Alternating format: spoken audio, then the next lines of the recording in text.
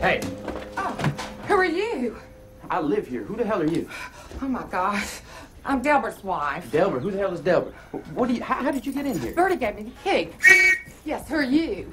I am the person who lives here. Do you understand that? You have no right to be in here. This is a private residence. Right. Someplace. Get a grip. Bertie wants to see you.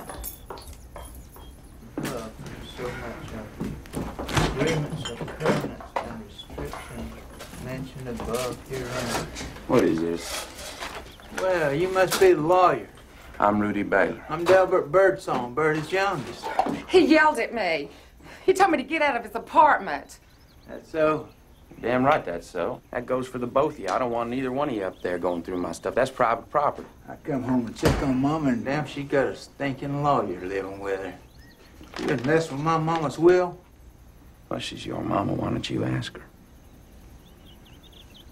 She won't say a word. Oh, well.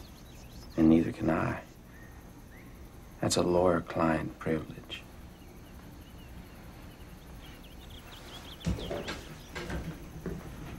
But I tell you what. I made a couple of phone calls. Verified some accounts.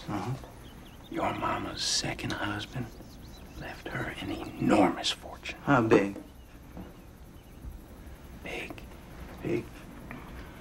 I hope you're not meddling, boy. Mama, wouldn't you just love to come and visit with us down in Florida for a while? Here's up down there, Mama. Mom, come on back in and get some cake, Mama. I'll get her some Real milk. close to the Fountain of Youth. We ain't but 33 miles away and 180 miles from Disney World.